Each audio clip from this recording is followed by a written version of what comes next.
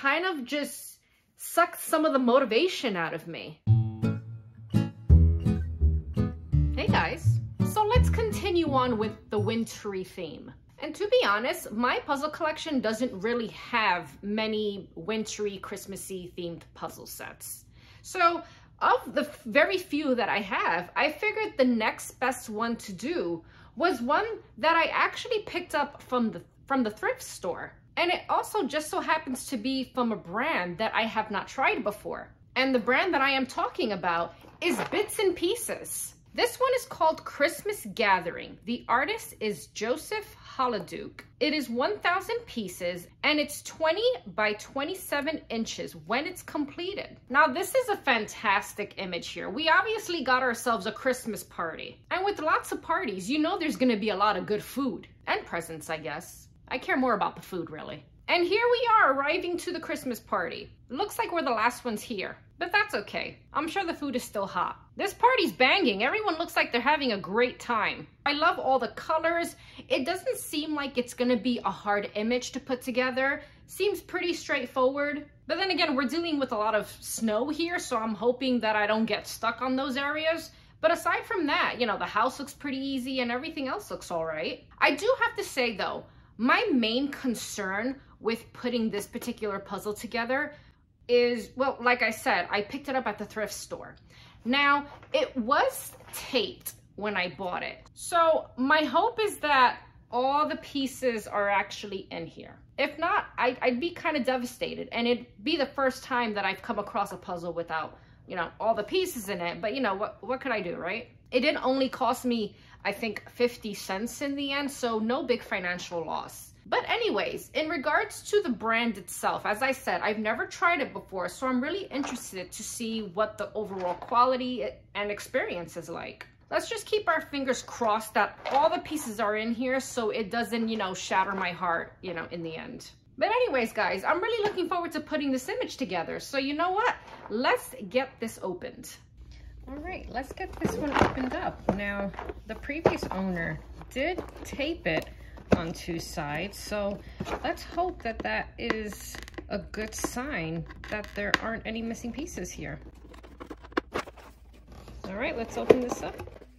All right, so all the pieces are loose in here, just about all of them. Let's take those apart. Obviously this person worked on the puzzle before, so I don't know. I'm feeling a little hopeful right now. But anyways, let's see. Should I take this out of the box? Yeah, why not? And most of them fell on the floor. Probably I'm gonna be the one who ends up losing pieces.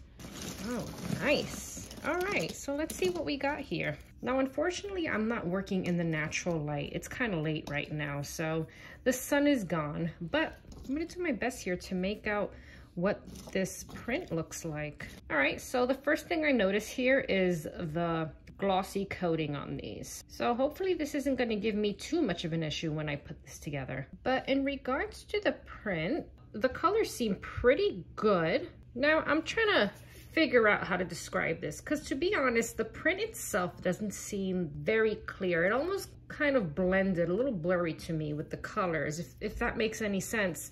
But I don't know if really that has more to do with the nature of this image, or the nature of the artwork, you would say. I don't know, I kind of feel like the image on the box looks very crisp, very sharp, and the puzzle pieces themselves don't seem that way. But then again, I don't know. I think I'm gonna get a much better idea as I start piecing this image together. We do have a very nice piece size, and so far I'm also seeing quite a nice variety of piece shapes here. Got a nice random cut going on. So this is gonna be a lot of fun. Now, in regards to the strength, let's see what we have. It seems pretty strong. The piece thickness seems pretty good. The tabs do not seem weak, really, as long as you don't put, you know, beastly force on it. But even this little area here, it's very thin, but it's pretty solid, which is quite nice. Very nice. I'm quite surprised, actually, with the, you know, the quality of the piece itself. The print, I'm still not sure yet. To be honest, the overall feel of these pieces kind of reminds me of Seiko. So with that in mind, I'm curious to see how these are gonna fit, and also, how are these gonna hold together? But like I always say, we're never gonna find out until I start actually putting this puzzle together. So you know what, guys? Let's get started.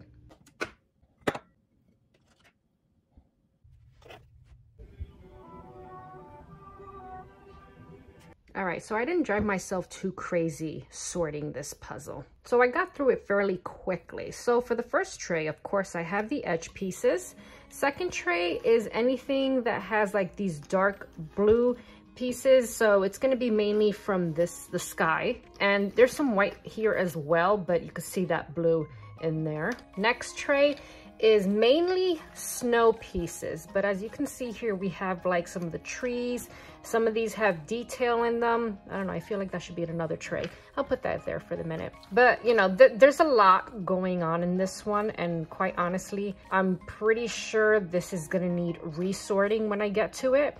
But anyways, next tray is gonna be anything I believe to do with the house. So it's mainly red and yellow from the windows. Next tray here is anything that had green. So it's gonna be probably parts of her dress and anything to do with like the shutters.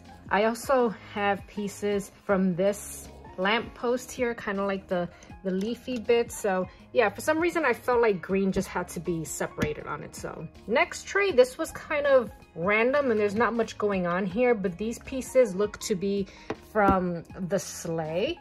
And we have some other random bits here that I just couldn't figure out where to put. This tray has pieces that had any details for, I think, the guy here, the dogs, this boy, some from her as well, and the horse, and probably some other random stuff here as well. This is a bit of a mess, to be honest, and anyways, the last one here is snow pieces, but some of these do have very small features in there, like some detail in there, but it's mainly plain. Probably this will be the very last tray that I work on.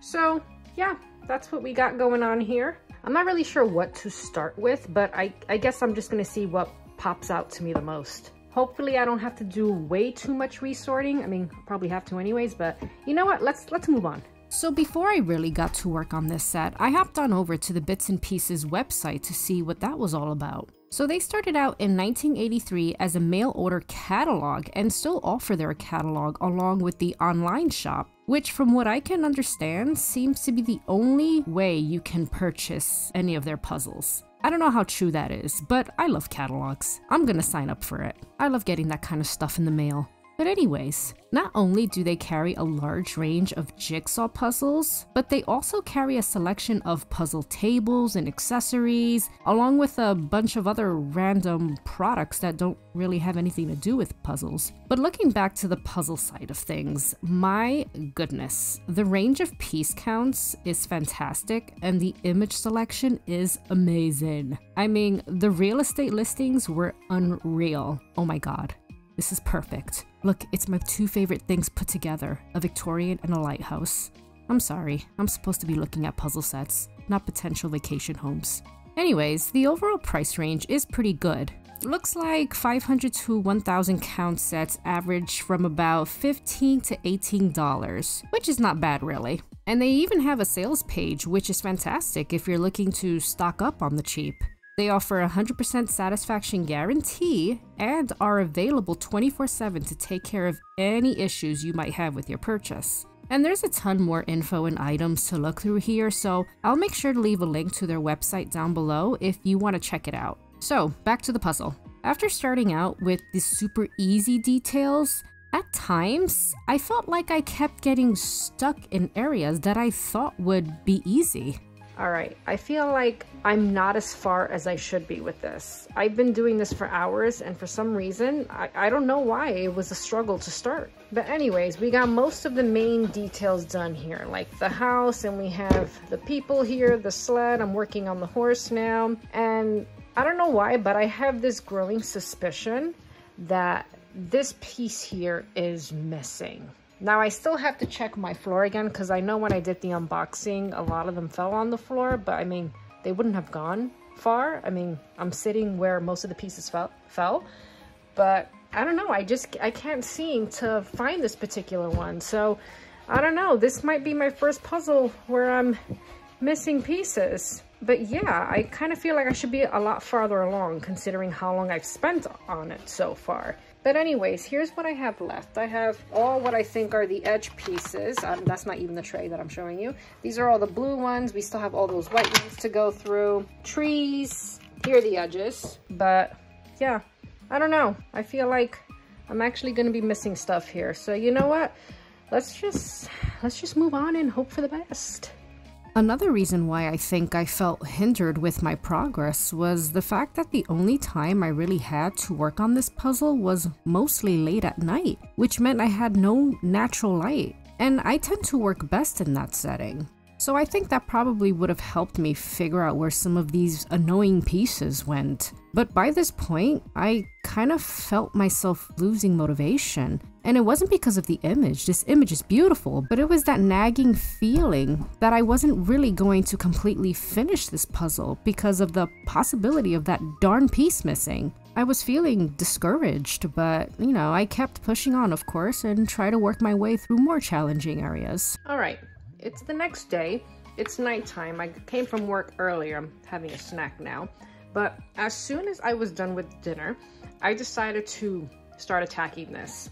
And I'm still pretty darn sure that this darn piece here is missing. I can't find it anywhere. I almost feel like there's others missing, but I don't know. I don't want to jump the gun yet. It's bad enough that there's possibly one missing, so I'm just gonna try to not think about that too much. But anyways, for some reason, I still seem to be struggling with this one, and I don't really know why.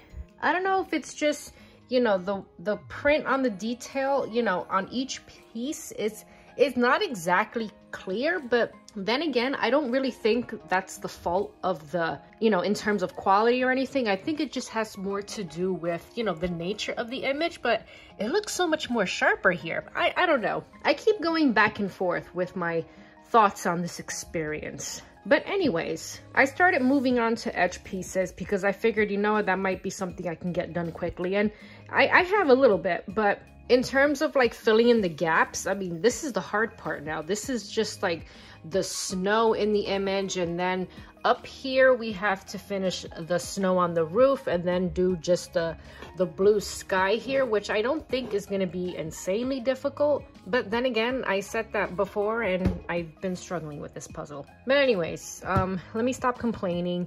Let me finish my snack here and let's just continue on with this.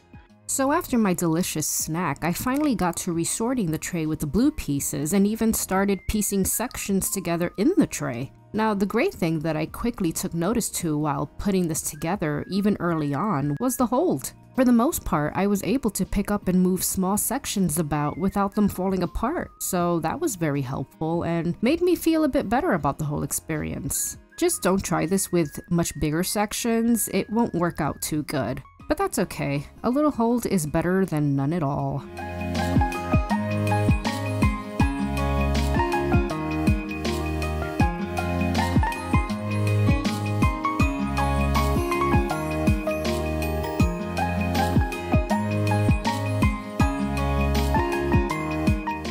Alright, so it's another day. I just got back from work, and as you can see with the light shining on my face, it's still early outside, so I have to be out of this house again in like another hour and a half, so I want to try to squeeze in 30-40 minutes before I have to go again to try to get more of this puzzle done. Now, what I did to get a little bit of a head start last night, and I didn't film this, I did decide to take all the white pieces that I had, the snow pieces, and resort them by shape.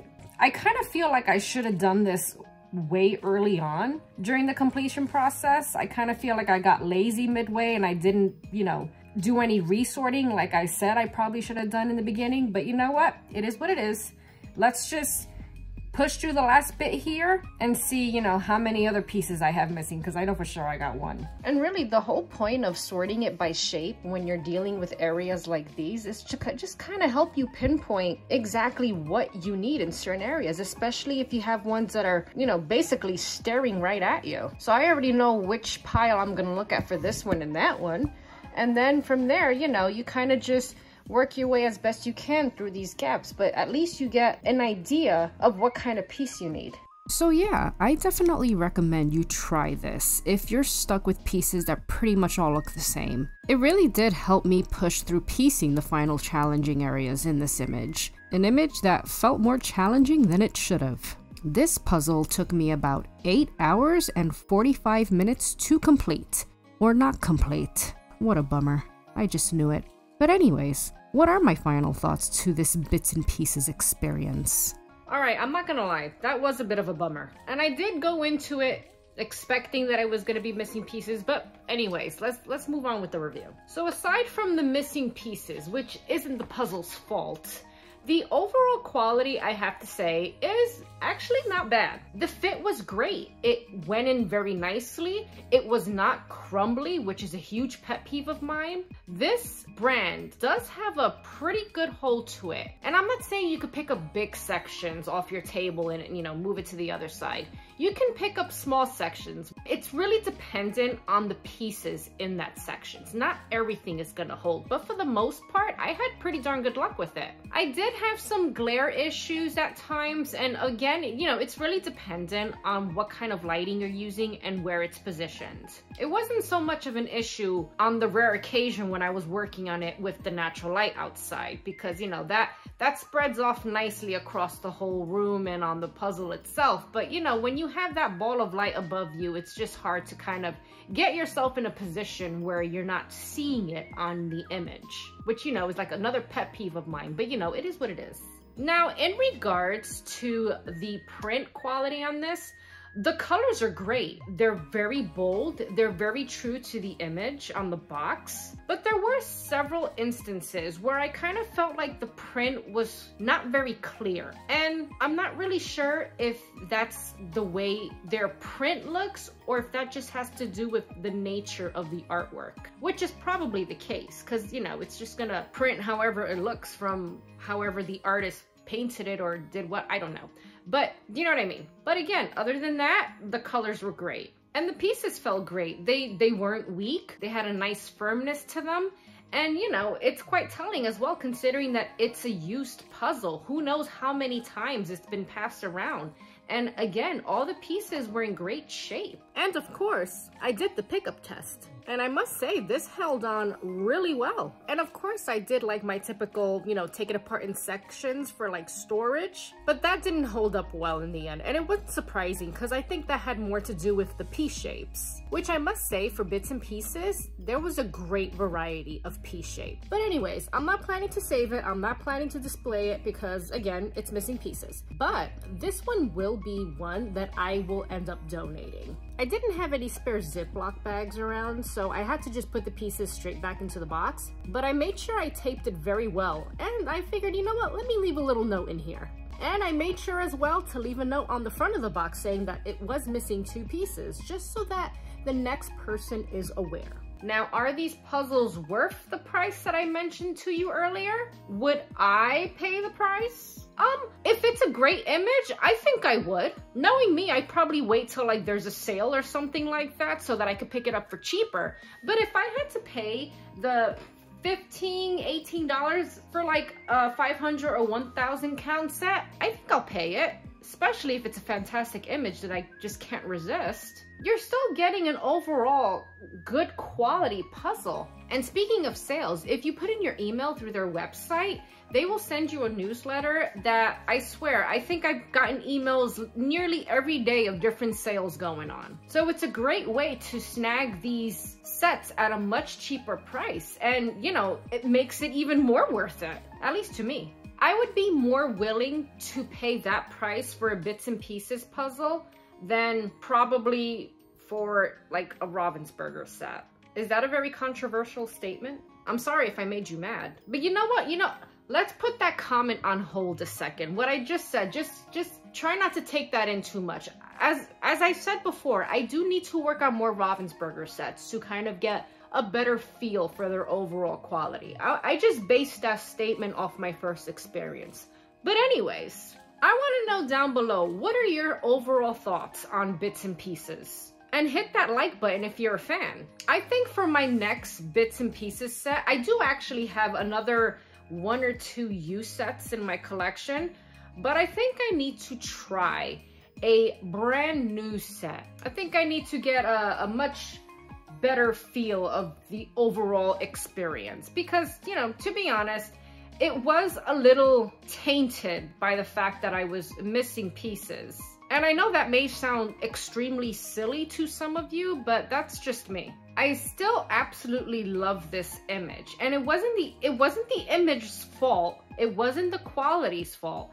I think it was just mainly the fact that knowing that I didn't have all the pieces very early on kind of just sucked some of the motivation out of me, because I knew that in the end it wasn't gonna be fully complete. And of all pieces, it had to be one of the pieces had to be the one with the pie on it. You can't have a good dinner without some nice dessert. But anyways, guys, if you'd like a place to share your own puzzling experiences, I do have a puzzling community that you can join. And I'll leave the link down below to that video so that you can check it out. And if you're new here and if you want to see me work on some other puzzles from different brands that I haven't tried before, be sure to subscribe so that you can join me on my puzzling journey. But anyways, guys, thank you for watching. I hope you are all doing well. Hope you got some good plans for the new year, and I will see you in the next one.